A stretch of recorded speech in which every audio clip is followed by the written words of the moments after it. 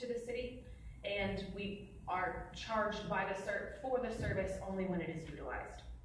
We anticipate that these fees are net neutral, and that when they are collected, they go back into a special revenue fund that then supports our operating budget, with the exception of staff salaries solely supported by special revenue fund. So all of our supplies and services, vendor fees, travel and education all come from our special revenue and not the general fund.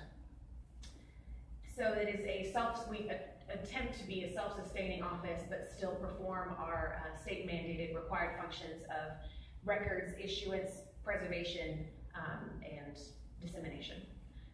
That is the end of the presentation. So you're going to be coming to council to ask for approval of the fees? That's correct. Thank you. Councilmember Christie? The department